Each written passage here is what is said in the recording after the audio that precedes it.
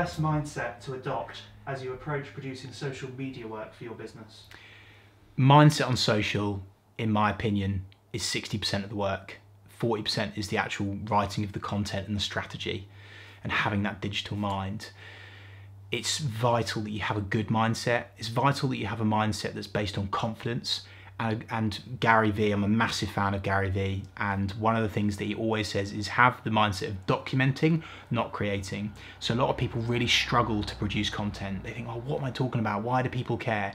But if you just focus on documenting your process, whether you're a videographer and you're showing people how to set up your camera, or you're selling drinks bottles and you're literally watching someone pour the drink in the bottle, or a machine, or a barista in a coffee shop, document your process, rather than trying to create the 10 out of 10 piece of content, because that doesn't exist. So document over create, have confidence in yourself, and remember, you're trying to help, not sell.